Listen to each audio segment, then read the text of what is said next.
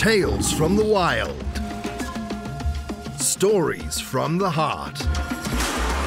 A journey into the mind and soul of fired-up business professionals where they share their vision for the future. And hear from a different non-profit organization every month as they create awareness of their goals and their needs. Dive into a world of untamed passion as we join our host, Shireen Buerta, for this month's episode of Friends from Wild Places. All right. Hi, good day, professionals. Welcome. My name is Shireen. I am your bookkeeper and QuickBooks advisor. So let's talk about partial payments inside QuickBooks Online and how easy it is with the right bookkeeper to handle these situations. When a customer has multiple invoices and makes a partial payment to cover specific amounts towards each invoice. Inside QuickBooks, when you create a payment, it wants to add the full amount to the oldest invoice first. As your bookkeeper, I can work around the automated responses inside QuickBooks and create accurate and clean books for you, no matter the situation that is given to me. Call Shireen's bookkeeping services today and let me worry about those partial payments so you can do life. If you want to know more, go check it out at www.shireensbookkeeping.com and allow me to keep your books clean. Awesome. Welcome back. You are listening to Friends from Wild Places. I'm your host, Shireen Buerta, and I'm very happy to introduce to you Chris Davis. He is SVP of Mortgage Lending from San Anselmo, California, United States. It's so good to have you here. Welcome, Chris. Thank you, my friend. It's lovely to see you today. No, it's I don't know if you've been keeping up with the whole Sussex's situation with Meghan and all of the drama. Yeah, I can't avoid it. I don't really find a lot of that stuff is I don't know. I feel bad for them, to be honest. I feel like they just want to have a normal life and it eludes them, right? So, I mean, their problems really aren't real life problems, I would think, right? They have enormous wealth and fame and beauty, and they just want to have a private life. But come on. I mean, they'll never have to work. Listen, right? This is what I think. Hurt people. And clearly there are hurt feelings in the situation on both sides, on the royal family side and on the couple's side. And it's very sad. I think it's a very sad situation. I personally wouldn't have made it public like it is, but I guess they are a public family and a public figure. So I think it was inevitable for it to become public.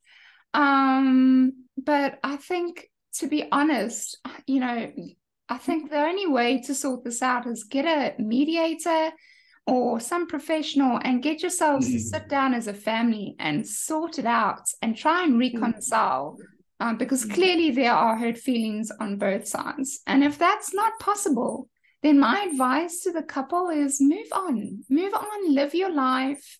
Well, they have, right? Yeah, I mean, they moved to the States, right? They're living in Santa Barbara, aren't they? Or somewhere like that. Right. But then this Netflix documentary was released and it's now made this big uproar because more hurt feelings have been surfaced. And I'm just like, you know what?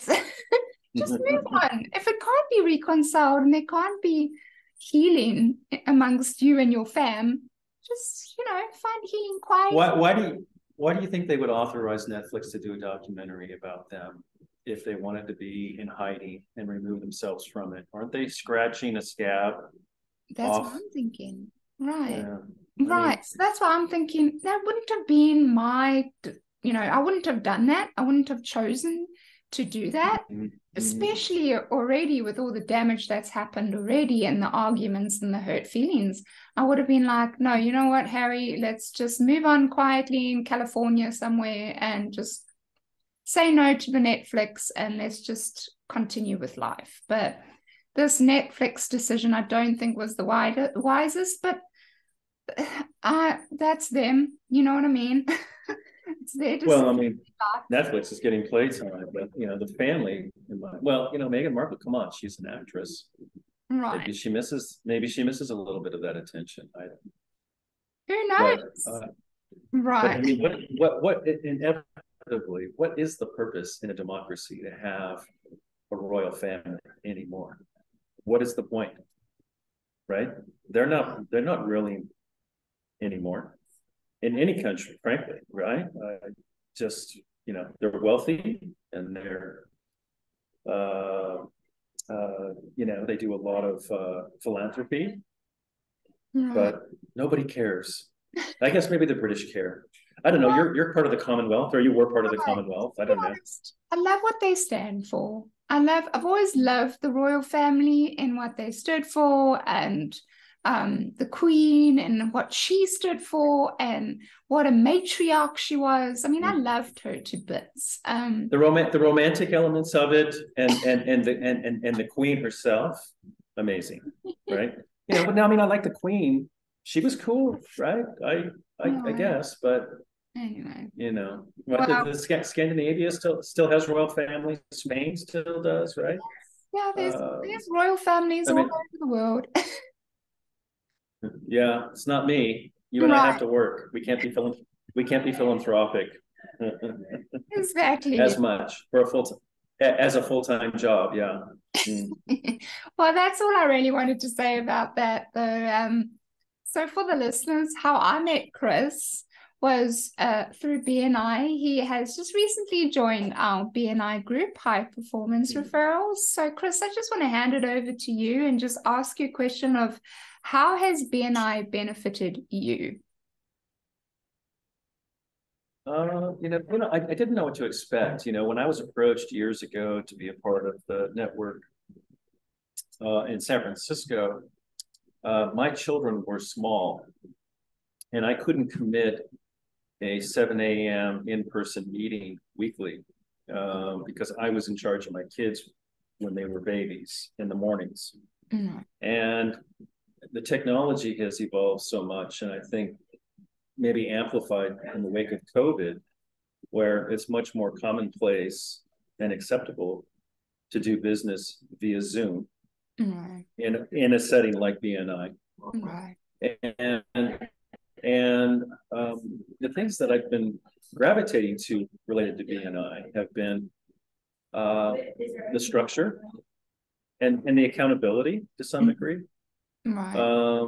The things that at this stage of my career, probably a good reminder of being accountable and being in front of your peers, having those conversations every week. And I really like the individuals that are in our group. I really enjoy talking with all of you each week. And as a mortgage originator, I get to look under the hood of everyone's financial world,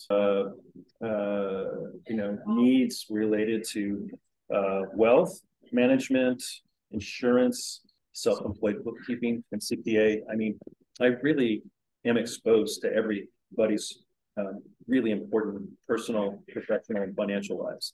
Right. And so I have a lot to share. I think I'm an important piece to this puzzle for all of us, giving sort of a concierge level service to consumers. It never really. I always had occasional insurance agents that I would refer to, or a financial advisor, but I wasn't really diligent about it. I only responded when someone asked me, Right. instead of asking them, hey, do you need help with this? Because common response would be, yes, I do. Do you have a recommendation for that? Right. Right. So when my business is robust, I touch 6 or 8 new homeowners, new consumers a month. Right. That need insurance, that need, and a lot of people in the Bay Area are involved in high tech. And there's a fair amount of entrepreneurs here too. Yeah. And those kinds of businesses and consumers are going to need bookkeeping advice, financial wealth management, just a lot of those kinds of things that, frankly, the B&I exposure has helped me take a double take and say, hey, you can really offer a lot more than just mortgage to these people. Right. Not just my service, but the services of my peers, people that I trust and like, that can represent, their representation of me in the long run. Like, people really appreciate it when you refer them good quality professionals. Right. And B&I is helping with that. Absolutely. And I've been with this group 6 months. Yeah. And it's just been really helpful. Yeah. Okay, so if you are listening and you are looking for a networking group that you'd like to come and visit and see what it's like, you're more than welcome to come visit High Performance Referrals. We meet on Zoom every Tuesday at 7 a.m. PST. Please go ahead and either click on the link for the actual High Performance Referrals website, or you can email me at shireen@shireen'sbookkeeping.com. That's shireen@shireen'sbookkeeping.com, and we can register you for a visit. There's no pressure to join. You can just come see what it's like and see if it's your cup of tea. I always say that it is really good for most business owners to be part of a networking group. So I would agree. Right. So let's begin with the quote of the day. The quote that I've got for us today, Chris, is strive not to be a success, but rather to be of value. And this is by Albert Einstein. So what does it mean to be of value? Well, straight from the dictionary, the regard that something is held to deserve, the importance, worth, or usefulness of something. So values are beliefs that motivate people to act in a certain way. On saying that, do you agree with this statement? I would agree. Of course. That seems like a pretty poignant thing to say, right? Right. And what value do you bring to the people around you and in your businesses? I think as a personality, I bring a lot of humor. Yes, you do. I bring a lot of calm. Right. And it started off as a job that became a career, and I think the difference is recognizing the value you bring to people professionally compared to transactionally. Right. As it turns out, I'm good at and I enjoy helping people with pride of ownership. Buying a house is a foundational thing in the American dream and probably worldwide. Right. If you can afford to buy a home and stabilize your family, create wealth, it's a great wealth making tool. You make money living in a house just by living in it and making your mortgage payment. Right. Equity grows over time. You pay that mortgage down, and you're sitting on a nice thing that you can bequeath to your kids one day, or in eventual retirement, not have to make a mortgage payment. So I'm a huge proponent of it. And there are small groups of people in this consumer age that we live in that don't understand that, but predominantly, when people come to me and they're like, well, gosh, my rent is so high. Right. That's when you take the leap. You cross over and you make that mortgage payment. When it's equitable to your rent, that's when you buy. That's when you cross over to home ownership. And I just really like explaining those details to people. The tax benefits, the mortgage interest deductions, things like that are really important. And most people don't understand that until they talk to a professional banker that does it every day. I joke that it comes out of my pores when I sweat. It's the first thing I think of when I wake up. And that's probably a good thing, right? It is. It's 100% a good thing. Yeah. Well, I understand every little nuance of my industry. That's awesome. And that's good. That's Yeah. really good. Yeah, you want someone that's a professional in his profession, and not, you can't say that about everybody in their profession. You know what I mean? You know, a lot of people in my business that get into it don't survive. Many do, Right. but in markets like this, it really makes a difference to see who can navigate and weather environments like this, because the rate market's been very volatile this last year, and the housing industry has been headed for, in my opinion, a very necessary correction. Right. And so people that are recognizing in my industry, you know, that purchase market is, you know, the market's always good. And I say this to my realtor pool, that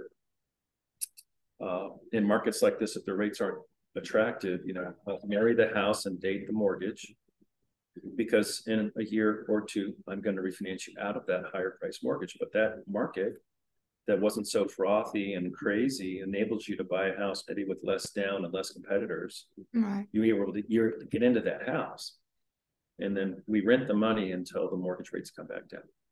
Right. And when I say rent the money, you're not in your forever loan. Yes. You're in a loan that's going to get you through to the next refi boom, as they say. That makes sense. Yeah, and all the while, you were able to get into a house that, in a frothy rate market, when rates are really low and everybody's trying to buy, it's very difficult to compete. And I like markets like this, because I feel like there are opportunities for 5% down payment instead of cash, instead of 50% down, instead of paying $200,000 or $300,000 over list price, which is what you get in the Bay Area in frothy markets. It's crazy. Right. People are paying over list price what you would pay for a house in most of Middle America in whole. And that, you know, I mean, the cost of entry in the Bay Area where I live, you know, it's probably an average of over $1 million, well over $1 million. Right. That's a lot of money globally. That's a lot of money. Right. Yeah. So for the listeners, as you can hear, he's very knowledgeable at what he does, and it's fantastic. And he makes it very understandable, which is how you should speak to people that are not fluent in the mortgage lending world. So I love the way you explain things, Chris. On talking about, you know, challenges, what has been your biggest challenge personally, and what have you learned from that, being a mortgage lender? Oh gosh, what can you say is a challenge in the marketplace? Well, you know, I think what we ended up with at the beginning of this year, COVID created a rate market that translated to a buyer expectation that was unreasonable. There was a lot of entitlement being brewed here in the universe. Right. And it's taken most of this year to remind people that the mortgage rate that we're currently in is more normalized. And that what we saw in 2020 and 21 and at the beginning of this year, the first quarter, that was a rate market that was fantasy land. It was Disneyland, because it was managed by the Federal Reserve deliberately bring rates down to counter the chaos that was happening in the wake of COVID. And that we haven't had a pandemic in 100 years. So in our lifetimes, we've never seen anything like this, and probably in our lifetimes, we won't see anything like this again, hopefully. And so, you know, the challenge has been reminding people that what we saw in 20 and 21 wasn't a normal market. It wasn't a realistic rate expectation. Historically, since World War II, rates are on 30-year fixed benchmark products, you know, between 4% and 6% is a good market. Right. And seller expectations of rate. So seller expectations on how much they're going to get for their house have been corrected, and I think consumers' expectations have been correct for the normal market. And I don't think you should expect 3% on your rate. I think you should expect 6%. Right. That's normal. That's normal. And people always laugh. They always try to date themselves and remind you how long they've been in the industry. In the 80s, there was a savings and loan crisis here in the States where rates approached 14, 16, I think even 18%. But I don't think we'll see that again. I think that they can keep rates low enough not to have that kind of restrictive policy to quell inflation. And that's what they've been doing with rates. It's just trying to keep inflation from overheating. And there's been a lot of talk about the Fed Reserve having managed that this year. I think they've stepped on the brakes and calm things down. Yeah. And that's what that was their intention. Good. Yeah. So, yeah, so yeah. No, I think it's amazing where we've come from, and just what the pandemic has done and the lessons we've learned from it. And we've found, one would say that we're out of a pandemic, but not really. We have the aftermath that we're going through right now, and as you were talking about, the aftermath of the market and what it is now, and we just push through and keep going. It's going to take time. I mean, I don't think we're even halfway emerging psychologically from the damage that isolation did to all of us and our children. There's a lot of damage that needs to get worked through, a lot of habits that were formed that need to be resolved and recovered from. I mean, I was just talking to my wife the other day, and we were laughing how COVID has sort of changed the way we operate. We're trying to get back to meals at the dinner table as a family every night, doing the things that we were doing prior to COVID. Right. Again, because it kind of came off the rails for a while, right? I mean, things were a little weird, but I think for the youth, I think that isolation was damaging. Not being able to go to school and develop that social skill, that's going to take some time to work through the system. It's going to be 4 or 5 years, I would think. But I'm grateful to be healthy. I got COVID in July. I've had all the boosters. I mean, it's no fun, but at least I'm not on a respirator. No, exactly. Yeah, exactly. So if you are watching, you might see that Chris is in what doesn't look like an office, but is kind of his office in a way. He's currently sitting in his second baby, which is his boba shop. He owns a boba shop. I do. And for those of you internationally, what is boba? What is it? Boba is massive. Boba is a massive universal. We all love boba, and those people that don't love boba, they know about it. Yeah. Very popular. So, why? So you want to know? You want to know a little why did? In 2017 or 2018, a good friend of mine who's been in the same industry as long as I have, and been a peer of mine in every bank that I've worked at. A gentleman named Peter, who lives in the South Bay in San Jose, in the heart of Silicon Valley, about an hour and a half from me. We went to interview with the bank together, and afterwards he said, "Hey, Chris, I want to show you something. Have you ever heard of boba?" And I had not heard of it before. So we went to a little shop together, and he told me what to get. And I had it for the first time, and I liked it. I didn't think anything of it. I thought it was refreshing. I noticed that the place was mobbed with teenagers. And he goes, "Well, hey, I'm opening one of these franchises down here. What do you think?" And I said, "Hey, that's great. That sounds like fun. Good idea." Right. And I didn't think of it again, except for when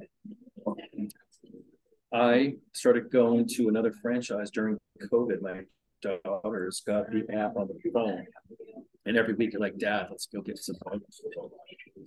And every time we went to this little shop, there was a line 5 people deep.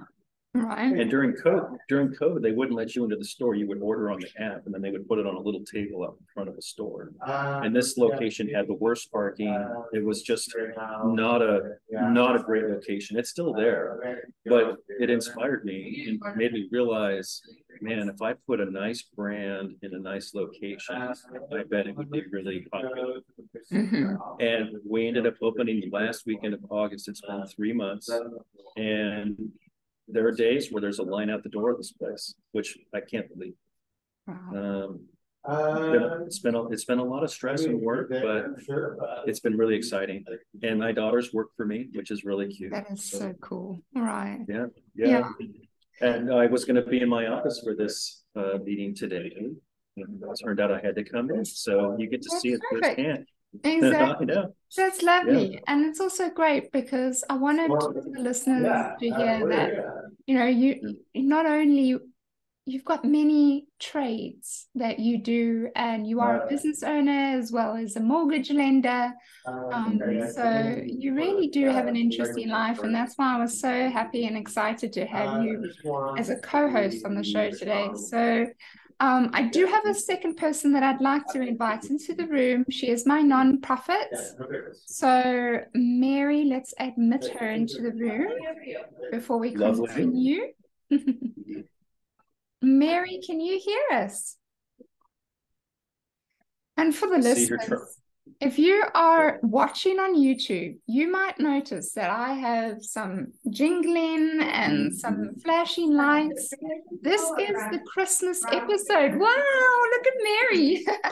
Mary's just entered the room and she's got her Christmas hat on. So, oh, you got a Christmas tree in the back there as well. I've got some, my little pole here has the garnish. The whole store is pretty decorated, actually. I'll show you. I love it. I love the fact that we're about to get a nice see that? Nice. Yeah, a little Christmas. And then up on the shelves, there's a little Santa and stuff. We got a little Santa going on here. Love it. Pretty cute. And of course there's the wreath. Love it. Gotta have a wreath. Gotta have a wreath, right? Wow. Thank you for the tour of your boba shop, Chris. Yeah. Much appreciated. Yeah. For the listeners, if you want to go and see, you can go check it out on the YouTube version of Friends from Wild Places, so you can have a look at Chris's boba shop. But yes, I'm so excited to have you on the show, Mary. This is Mary Jenkins, and she is CEO of Cancer Option Collaborative in Ohio, United States. So very warm welcome to you. Thanks for joining us. Thank you for having me. That's awesome. So Chris was busy telling us about his boba shop and why he went into becoming a boba shop owner. And so I started off this podcast with a quote, Mary, and the quote is, "Strive not to be a success, but rather to be of value." So this is by Albert Einstein.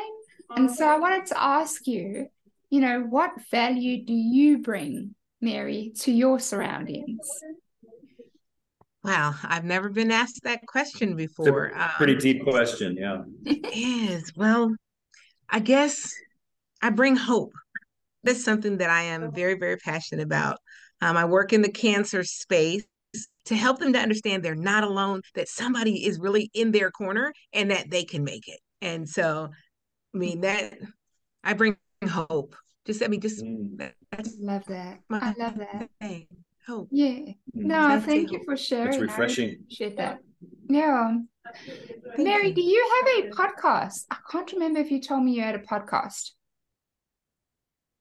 I have a podcast, and it's called Let's Talk Cancer, because people are battling cancer. What about the struggles that they face? So let's talk about it. Let's have real conversations about the struggles that people that are in active treatment have. And I said, I'll just do it as a once a week, put a post up on social media, and people were like, "When is the podcast? When are you going to have the podcast?" And Wow. so I said, "Okay, so January is my anticipated launch date for my podcast." Well, Mary, I'm For really you, starting off the year large. Yes, Yes. I'm excited. Thank you, Mary. And talking about Thank you. podcasts, I started this podcast to share stories from other business owners and to bring support for young entrepreneurs all over the world. When business owners start out, we have such fire in our hearts and excitement to start our own businesses. But when things get tough, I want us to know that we're not alone. I feature nonprofits every month to try and make a difference or give a helpline to someone in need. Are you looking for a new marketing channel, or do you have a message you want to share with the world? Or maybe you just think it'll be fun to have your own talk show. Podcasting is an easy, inexpensive, and fun way to expand your reach online. To start your own podcast and get a $20 Amazon gift card, follow the link in the show notes. This lets Buzzsprout know we sent you and helps support our show. Buzzsprout, let's create something great together. So one of the questions I wanted to ask you, Mary, is, first tell us a little bit about who you are and where you're from. Okay, well, I am a 2-time cancer survivor, which that's part of what started my whole life journey. Prior to that, I'm a mother. I have 3 sons, Edwin, Joseph, and Jerry. And my son, Edwin, and his wife, Candace, have my grandson, who is named Jude. And there's one on the way, so I'm excited about that. I'm also a veteran. I was in the U.S. Army, and I was married. My husband was in the Army as well. And he unfortunately passed away on active duty. And so I'm a surviving spouse of a military person. I am a notary and I'm an author, but I find most passion is that I am also a preacher, and I've been in ministry for about 30 years. Wow, that's amazing. So tell me, what happened for you to open your nonprofit?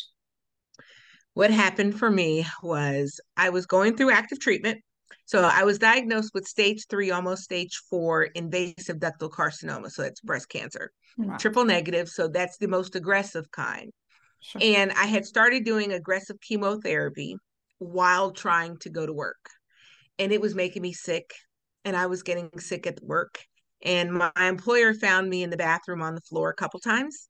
And so they made a decision that I needed to not work there anymore so Right. that I could focus on recovering. Okay. I thought that was going to be a great thing. Said, now I don't have to get up and go to work. But what I didn't realize was I was not going to work, and then I didn't get a paycheck. And when I didn't get a paycheck, that meant I had bills that needed to be paid. And I reached out to the Susan G. Komen Foundation to get help. And is their breast cancer. So I figured that's who you call. And at the time, they didn't offer financial assistance to people that were in treatment. And so I couldn't understand how they were raising millions of dollars, but none of it was going to actually help the people that had cancer. And so they referred me to the American Cancer Society and to the Live Strong Foundation just to try to get help. And I found out that none of them offered financial assistance. And I was like, you've got to be kidding me. There's millions of dollars that's raised, and it's not going to help the people actually battling the disease. Right. I did find a couple places that offered financial assistance, but it was like $500 once in your life. And you had to, you had to live in this city, be this type of income. And there were so many different eligibility requirements, and I wasn't meeting them. And so I didn't have help. And I ended up turning to my church and was like, I don't understand this. This doesn't make sense. I'm about to lose everything. My church offered to help me, which was a blessing for me. But in that moment, I thought, it's like, what about all the other people that are battling breast cancer that need help? I'm not the only one. Because if I'm not going to work, chances are they're not going to work. And if I'm not finding help, they probably not finding it. Somebody needs to do something. And so I told my pastor, somebody needed to do something to help make people aware of where money does and doesn't go in the world of cancer. And he agreed. And I said, we've got to find someone. And he said, right, Mary. And I said, no. And he said, yes. And I was like, I can't do that. I'm shy. I don't like to talk to people. And he said, really, Mary? No, that is not you. And so I began a journey of telling people where money did and didn't go in the world of cancer. And they just started saying, well, I don't want to give to those groups. Can I give it to you to make sure it gets to somebody? I was like, sure. My church is paying my bills. And so I'll find somebody else to give the money to. And that was 17 years ago. So for the Wow. last 17 years, I have been raising money to help people that are battling cancer so that they don't get evicted from their homes or their utilities get turned off, the car get repossessed, just whatever they come up with. I've been raising money to help people for 17 years now. Wow. And are Mary, you, you're an inspiration. Goodness. isn't she? She's Thank amazing, you. Chris. Listen, Mary, I don't think I've heard of another nonprofit that does that. So, thank you for what you're doing, and thank you for your service that you did for your country. That's appreciated as well. Thank you. Thank you. When we applied to become a nonprofit, so like when you're a nonprofit, you can get larger dollars from donors. Even the IRS said we've never heard of an organization that wanted to help people battling cancer. And I was like, I know. That's why I want to do it. It seems kind of absurd. Was all the money being raised, is that going to cancer research, awareness. So like when they have all the little pamphlets and things of giving people information, they do that. And then they'll pay people to host support groups for people battling cancer. But the people battling cancer are there because they're stressed out because they haven't been able to pay their bills. Wow. And it's like, no one had thought about this. And what made it so bad, and I say bad, but it really was a blessing. Right. When I started the organization, we were focused on breast cancer because I had breast cancer and that's what I knew. And when we were 4 months old, we got a referral of a woman that had cervical cancer. And I told her we couldn't help her because she had the wrong type of cancer, which was crazy. No. But I was like, did I just say that? And she said it was okay. And I was like, no, it's not. Oh my God. I did not even realize it. Right. And so I made some phone calls, had a conversation with my board members and said, I never want to tell someone they had the wrong type of cancer ever again. Absolutely. And they said, Mary, are you sure? And I said, yes. And so we changed our mission to include all cancers. Next thing you know, the American Cancer Society found out about us and we started getting referrals from all over the country. And then we got referrals from Canada and Mexico and it just spread. And so we've gotten referrals from all over the world. And we're like, how did this happen? It was not what I planned for. But the thing is, the well-known cancer organizations, and I say quotation marks, they still don't provide financial assistance. They don't. They just don't. And so we get everybody and we're like, whew, we fundraise all the time. Well, that's my next question is what can we do for you? How can we help you? I have 2 projects too. Okay. One, I didn't even realize I was going to have until like 2 weeks ago. A company found us and said, we want to donate $5,000 to you. And I was like, oh my God, that's so fantastic. They said, but we're going to do it as matching dollars to encourage your donors to give also. And so we're like, okay, well, we'll put the word out there and we will do it. So we have been fundraising to get to the 5,000. But then I also have a challenge that I've been working on. And call me crazy, or I think outside the box. I want to find 10,000 people that will agree to donate $5 a month for a year. And when you think about that, that's not a lot. $5 is not a lot. But when you have 10,000 people donating $5, that's $50,000. And if that happens every single month, how many people can we really help? And so I'm like, I'm on a mission. So I talk about it all the time. I'm like, $5, $5, $5. I'll add myself to that list, Mary. Can I add myself to that list? I'll Yes. be that person. Yeah. We'll speak about it afterwards and I'll get the details of how I can link my bank account up or however I need to pay. Awesome. But yes, Awesome. I'll do that. Thank you. And that's the thing that we like people are like, well, we want to donate clothes. We appreciate the clothes and those are great. Right. But if a person doesn't have a home or their lights aren't on, that those are the things that we really, really focus on. Or if they don't have a car to get back and forth to treatment. We had a family, they were on their way to treatment and the car broke down and they made it to the hospital. The little girl was in treatment and the hospital called us and we're like, okay, we'll make some phone calls and find someone to pick the car up and repair the car and we'll pay for it and get the car back to the family. Nobody else does stuff like that because that's just not their thing. Right. That's amazing. And for the listeners, if you're listening right now and, Mary's story touched your heart, well, you feel moved that's you. You'd like to be that person that donates $5 a month for just a year. A year out of your entire life is nothing, guys. So if I can encourage you, if you can, please go ahead. All Mary's contact details are going to be in the show notes. So you have no excuse. But yeah, Chris, go ahead. I was going to say, Mary, I'm going to introduce you to my company, which is pretty philanthropic, and I wonder if some connections there. I bet I could touch many, many contributors. So we'll talk offline one day, and I'll line that up. I love that. Right. This is the best time of the year. I know. I will link you and Chris up. So don't worry, I've got details and I will link you guys up ASAP. So there's networking right there for you. It's amazing. So the next question I want to ask you guys is, being business owners, Chris, you're a mortgage lender. You're also a owner of a boba shop. Mary, you own your own nonprofit doing amazing things for people that are suffering with cancer and having to live a lifestyle outside of that. Did that, being a business owner, did that come naturally or did you have to nurture that side of yourself? Mary, you go ahead.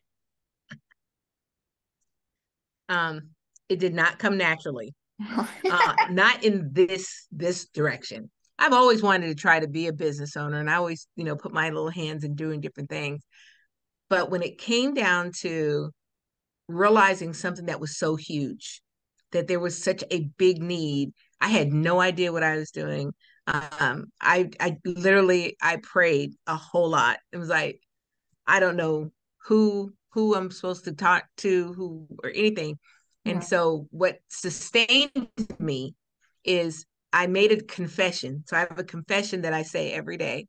And that is that God has great people that are ready to help me in the right way and at the right time. People I don't even know it yet. So I won't give up when it looks like I don't have the help that I need. And that became my everyday thing. So whenever I needed something, I was like, I don't know who I'm going to meet, but it's going to be somebody that's going to be able to help me. Absolutely. So I grew into it. I agree. And may I just say, I also never, if you told me 10 years ago that I was going to be a business owner, I would have said you're smoking socks. There's no ways. It's just, I'm not even interested in something like that. But now going along and being a business owner, you can only have so much knowledge.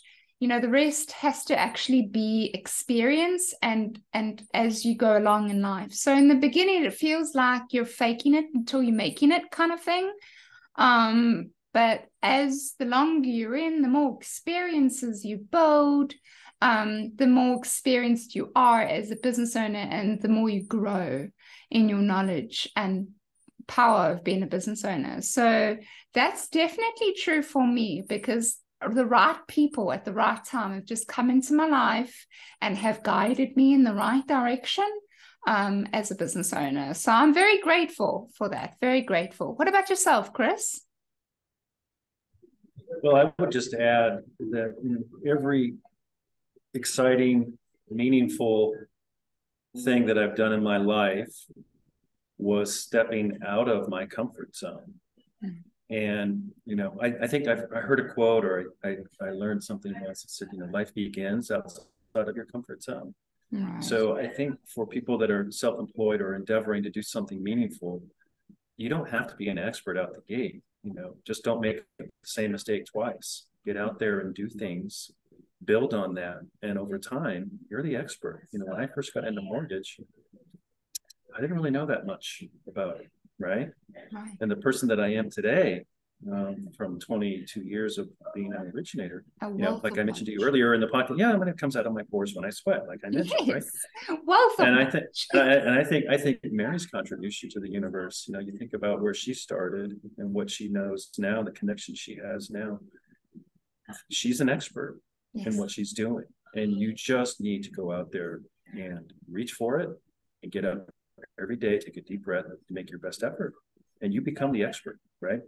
So I didn't expect to be a boba shop, but we'll talk about that some other time. It's my teenagers driving that one, but I think it's exciting, right?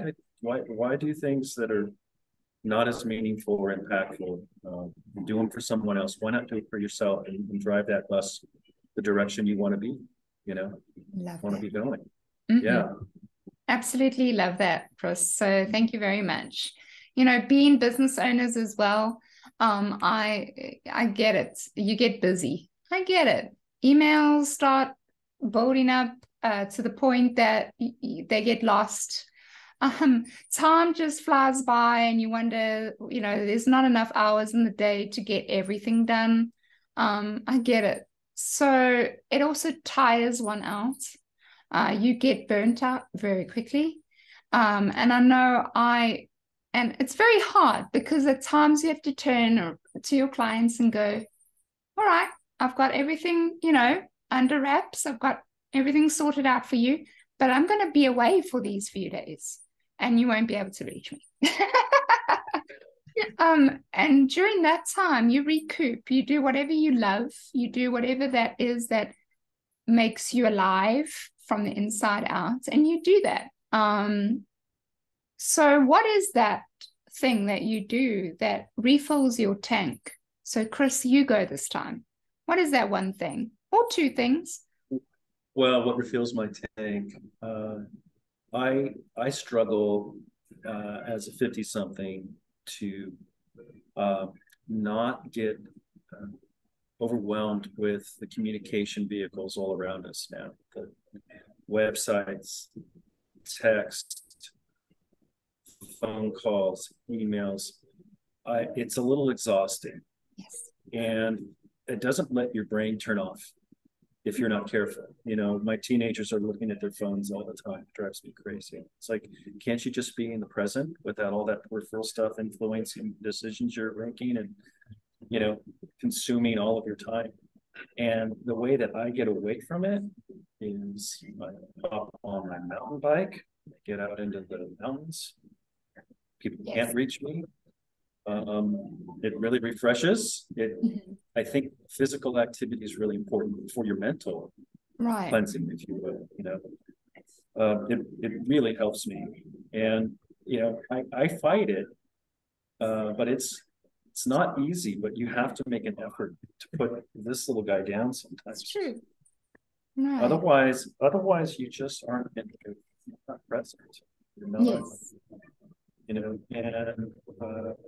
that it saddens me a little bit because I think COVID had an impact on the generation just behind us. But I make a conscious effort of fighting that, because if I don't do that, then I get wound up. I don't sleep. I grind my teeth. I can't stop. I can't turn off my brain. Right. So you really have to make an effort to take care of yourself, exercising and turning off the connectivity. That's so because true. if you're not careful, you're sucked into that vortex every minute, and it's not healthy. Right. It's not healthy, And I said take a few days. It doesn't have to be days. It can be a few hours. Go stop, lower the laptop screen down, put the phone away, go jump onto your mountain bike, go for an hour or two. I mean, I've just come back from California, and I've got to be honest, there's so many amazing places just down the road that is beautiful in nature and stunning. And I'm sure in Ohio is the same thing, Mary. I haven't been to Ohio. So I'm sure there is beautiful nature spots there as well. So take a few hours. What about yourself, Mary? Ooh-wee. I'm gonna tell on myself. So I'm down from having 6 cell phones down to 3. Six. Right. I am down. Um, I travel, oh gosh, I travel 2 to 3 weekends every month, starting in January. From January to November, I am gone. And I go on the weekend. So I'm gone Friday, Saturday, Sunday, Monday, sometimes Tuesday. And then I'm Wow. home Tuesday, Wednesday, and Thursdays. But I'm working during that time. And so for the first year, I was like, I'm not doing anything in December. I'm not leaving the city. I'm going to be home. I'm going to be present. I'm going to enjoy my time because there's so much that happens that I miss. Right. And I was like, oh. So I started doing that. And then I said, you know what? I'm going to turn my phones off. And it got to the point where I forgot to turn them back on. And I'm just like, when I'm like, I haven't gotten any phone calls today. I wonder why. And then I'm like, looking, my phones are off. And I'm like, oh my God, what in the world has happened? And so it's like, I now really, really appreciate um, the silent time.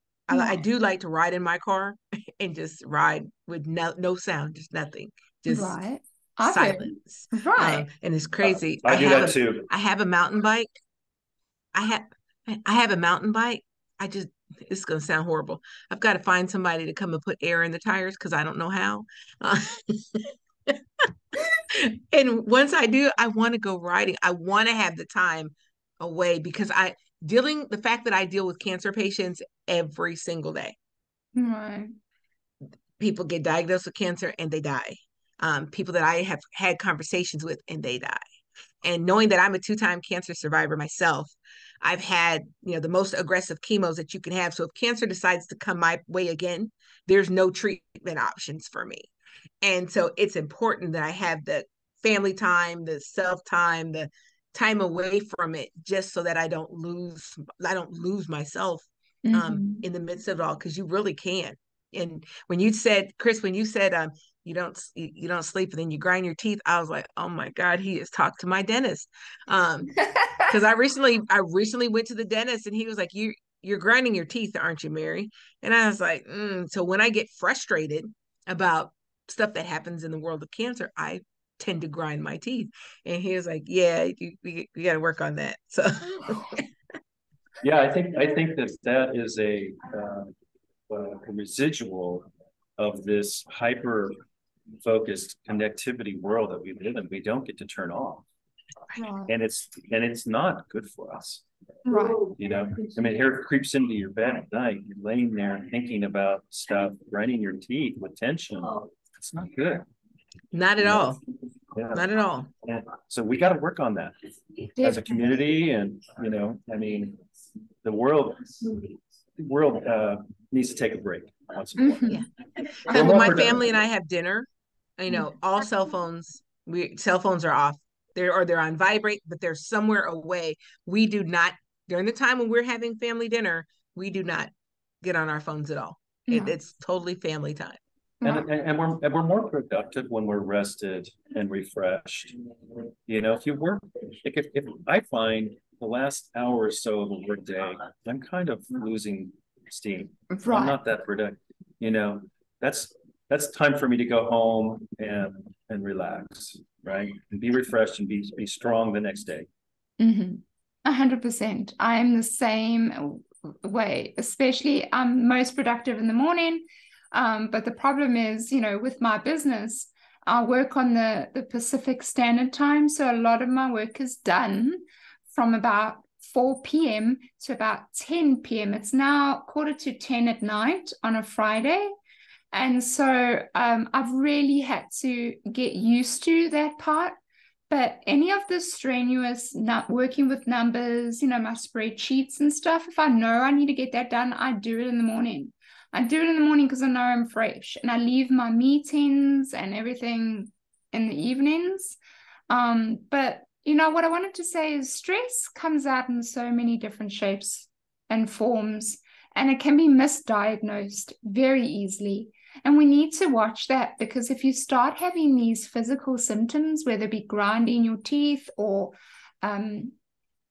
insomnia or whatever the case may be, some people pick at their skin, some people pull their hair out, whatever. It can be, there's millions of different symptoms that your body can start doing to say, hey, you're stressed. You need a timeout. So what I want you to know is always listen to your body. Your body tells you when you need to have that time out. So thank you for sharing that with me, guys. I really appreciate it. We have come to the part of the podcast where we play a little bit of a game and get a little bit lighthearted. So we're going to play agree or disagree. So I'm going to say a statement, and then we can raise our hands if we agree and not raise our hands if we disagree. And we can agree to disagree. We are all friends here. It's a very safe space. And for the listeners, don't worry, I will let you know who has put up their hands and who hasn't. And then we can chat about why we agree or why we disagree. So the first statement is, being a short person is better than being a tall person. Okay. All right. So for the listeners, no one put their hands up. So clearly there's only tall people in the room here. Because I love tall people and short people. Just grab a glass from the cabinet. That's just a little easier, that's all. Right. And when you're in like a massive crowd of people, whether you're at a concert or you're at Harry Potter World and you're watching, the light show at Hogwarts, then you're tall. You can see over everyone. It's lovely. But a short person has a lot more comfort on an airplane, in a car. So, we have to represent everybody here. Right. I agree. Okay, well, I'm representing the tall people because, I'm only 5'5", so I'm not really considered a tall person. Okay, I see where you're at, Mary. I like it. We should be more inclusive. You're right. Okay. So the next statement is, money does equal happiness. Okay. I think I'm with my crowd of people here, because for the listeners, no one put up their hands, because we do not believe that money equals happiness. I will let Chris tell me why you disagree with that statement. Well, from a personal perspective, yes, there was a time in my young life when I was in college and I had, 40 or 50 bucks to get me through the week, and I had to eat a lot of spaghetti. But I was still having the time of my life, having a great time, playing beach volleyball and, using the change in the ashtray for gas. And that was a fun time in my young life. And counter to that, in my industry, I see people, especially where I live, there's a lot of wealth here, and I see a lot of miserable wealthy people that are consumed with the wealth and consuming, but really are not happy at all. And I think that is, I think wealth creates some stability, but is not a formula for happiness. I love that. Yeah, no, I agree with you. You took the words right out of my mouth. Mary, do you disagree with this statement? Do you have anything to Correct. add? Money does not equal happiness, but money does give you the medium to make possible activities to make you happy. And so it's just understanding it, because even, the scripture said, the love of money is the root of all evil. And it's like, it's really what a person is not, or they say money is the root of all evil. And it's not that it's money. It's not the money. It's the heart that's attached to it. And so money doesn't make you happy at all. It just gives you the ability to be able to fly to Disney, or to be able to donate, or to be able to do different things. And it's those things that really bring us happiness and can make us fulfilled. Yes. Yes, I agree with you. I find that my happiness, and this obviously comes from experience as well. I mean, I fought for the money. I worked myself to the bone to get more hours, to get paid more. And I was never happy, never happy. And I actually was actually quite depressed, actually. But what I did find, and thanks to the pandemic for this, else I would never have been able to stop and actually figure this out. But because we all had to stop and stay indoors, I got a chance to really figure out that my happiness came from actually helping others.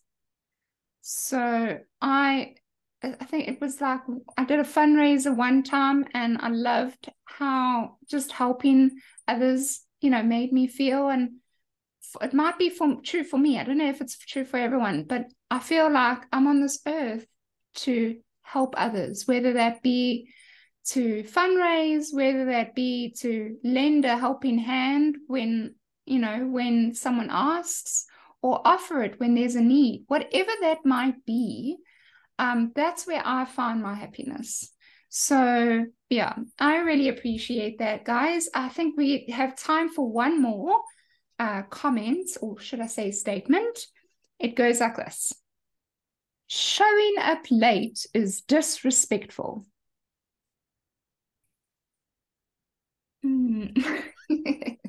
Wait, if you agree, then you need to put up your hands. Oh. Okay, for the listeners, Chris and Mary. I think if somebody has a traffic issue or a transportation issue, it's excusable. But if it's a consistent pattern of behavior for somebody, I don't think that's respectful. And I'll speak to this just for a moment.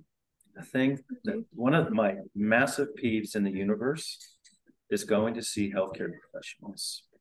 When I go see my physician and they make me wait in the lobby for an hour and then a half an hour in the waiting room, I think that's massively disrespectful to me, because my time is also valuable. And I have to really, have some introspection there and say, okay, well, they're busy. Somebody showed up really ill today. But, those kinds of things you really have to manage through. But if it's a pattern of behavior, I actually fired a physician once because I got sick of waiting in their lobby for an hour. It's like, okay, well, schedule me an hour later next time. Right. So I stopped seeing that physician because I just, speaking to your question, it's not respectful of the other person's time that you're meeting with, or the appointment that you're making with someone. That's what I think. So right. I'm going to mute myself now. I'm in agreement with Chris. I am fully in agreement. Fortunately, all my doctors have become my friends, because they've been the same ones on my whole journey. And so I have their cell phone numbers. So if something's going on, I can send them a text message. And, so I developed that because of what I do. My time it's so valuable. I can't sit for an hour waiting to go in another room to sit for 20 minutes. And then you come in and you're there 5 minutes, then we're done. And you're going to charge me a crazy amount of money. We're not doing that. So there's that. Now I will say that it definitely is disrespectful. So if I'm driving to a meeting and traffic is heavy, I can tell I'm going to be late. And so if I don't call that person or text that person something to say, hey, I'm running late, that's disrespectful. Right. I have a problem with that. People that show up, oh my God, we're going to do something right at, it starts at 2 and they show up right at 2. No, because you have to get ready and prepare. And so my thing, and I taught this to my kids as well, 10 to 15 minutes in advance. Right. And then that way we start right on time. You're in the moment, and then we can do what we have to do. I get it. Yeah, I'm totally down with that. I mean, the only reason why I disagree with it is because I am sometimes very guilty of pitching up late. And it's not a habitual thing per se, but I know I've done it. And I've always phoned the person to say that I'm running late. So to your point, Mary, and I'm always apologetic when I get there, but I know it's out of no disrespect. So it's not intentional. It's no, not like not you. at all. No, but I think that's different. I think it's disrespectful if it's a pattern of behavior. I think occasionally, because of circumstances, and if you're communicating, it's acceptable. But if you're not communicating and it's a pattern of behavior, then that's not respectful. Yes. I will tell you, I learned this. I had to fly to Vegas, and they usually say at the airport arrive 2 hours in advance. I got caught in traffic and had to go all the way around. So I arrived less than an hour before my flight, and they almost would not take my luggage. And I was like, I thought you had to have your luggage here, 30 minutes. They said, no, you have to have your luggage checked in an hour before your flight. And so I was like, you don't understand. This is why I'm traveling. I'm going to raise money for people battling cancer. And it just so happened that the person that I was talking to had a family member that had battled cancer. And she was like, I'm going to get it on the plane for you. And I was like, thank you so much. Oh, that was so, nice. I mean, there are boundaries that are put specifically to make certain that the operation of business can still happen. And so to show up late, you might get your feelings hurt. Right. I'm with you. Thanks, guys. That was fun. I appreciate you taking part with me. We have come to the end of the podcast, but I'd like to just take some time to thank both you, Chris, and Mary, for just taking the time out of your busy days and just being on Friends from Wild Places. I'd like to finish off by, Chris, if you won't mind, just sharing some social media places or anywhere where people can reach out to you. Well, being in sales and in the mortgage business, I am so easy to find. My name is so easy to remember. If you Google my name, mortgage, San Anselmo or guaranteed rate, I'm all over the place. I often tell customers that I'm easy to find, and I do that on purpose. So just Google my name and mortgage. There I am. Nice. I like that. That's Chris Davis, guys. For those that are listening, Chris Davis. So go and look him up. You'll find him. What about yourself, Mary? I mean, specifically, I'm asking because I know if there are listeners that have made a connection with just listening to you speak and want to know more about your journey or want some advice and they have a question, this is why I ask you guys just to share where they can reach you. So, Mary, what about you? I can be reached on Facebook, LinkedIn, Twitter, Snapchat, you name it. Mary Jenkins. I'm really me. I look like me. I don't come up with all the creative names and stuff like that. I'm like, it's enough. And so if you do a Google search and do Mary Jenkins cancer, you'll get out. But I did recently. I found out that there's somebody else named Mary Jenkins. And I'm like, we have to separate. So some app put all of our podcasts together, and I'm like, no, we are two separate people, and we got to figure that out. So, oh my goodness, that's one of my things. I'm going to do. Maybe you should have a podcast with Mary Jenkins. Now that would be interesting. That's a plan. I'm Mary Jenkins, and I'm Mary Jenkins. I love that. Thank you, Mary. And again, I'm going to put the link down below as well for those people that want to donate and be one of those people that give $5 for a year. That'll definitely be a link in the show notes as well. So for those people that want to get hold of me, I'm not sure why you would want to, but you can find me on YouTube, as you know, Friends from Wild Places. You can go watch the video version. Please comment and subscribe. Tell me what you feel. Tell me if you like it, don't like it, what I can improve on. Every thing is welcome. So let me know. You can also find me on LinkedIn. That's my business, Shireen Buerta. Twitter as well for Friends from Wild Places. But please do your thing. Share the podcast wherever needed. Your support is so appreciated. The website is friendsfromwildplaces.buzzsprout.com. That's friendsfromwildplaces.buzzsprout.com. And the last favor, if I can ask you guys, Mary, Chris, when you get a chance, you can find Friends from Wild Places' podcast on iTunes. Please go leave a review, even if it's not a nice one or it's a nice one or whatever. At least it's something so that I can get some feedback. But other than that, guys, thank you, Chris. Thank you, Mary. And thanks for listening. So see you next time, guys. And remember, you got this and stay wild. Bye. You as well. Christmas is my birthday. No, how cute. Happy holidays. You've been listening to Friends from Wild Places with Shireen Buerta. Be sure to subscribe to the podcast from the links to catch every episode and unleash your passion.